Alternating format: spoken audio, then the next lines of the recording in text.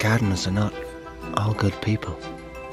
Some gardeners are mean, spraying chemicals, killing slugs, killing weeds.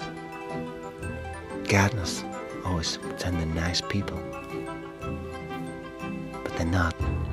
They're like sick, twisted gods trying to control life forms in the garden.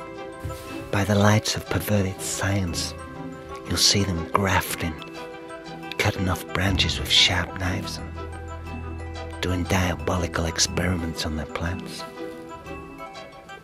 Gardeners are not such wonderful people. They're mean. They're always in a bad mood.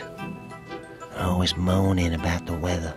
It's too hot, it's too cold, it's too wet, the frost is coming, it's too windy. Crabbing about in the little gardens like little Caesars, dictating how things should grow. Every gardener I know's got a black heart deep down, even though he might pretend he's a beautiful, bountiful person.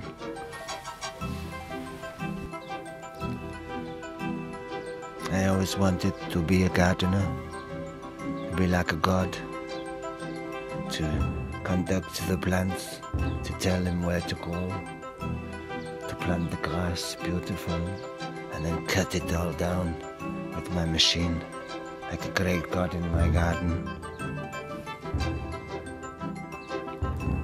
And to plant the tomatoes, and watch them grow, and crush them in my teeth, eat them all up.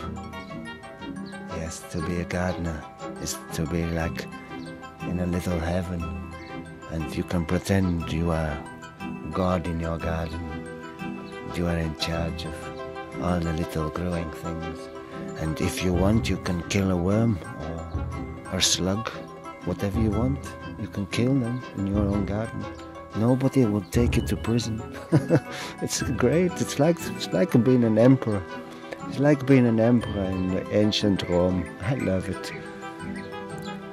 And when I'm pushing this little machine, I can feel the power of the motor. It's like my heart beating in my body, and I feel the power of the motor in myself, and it makes me feel strong.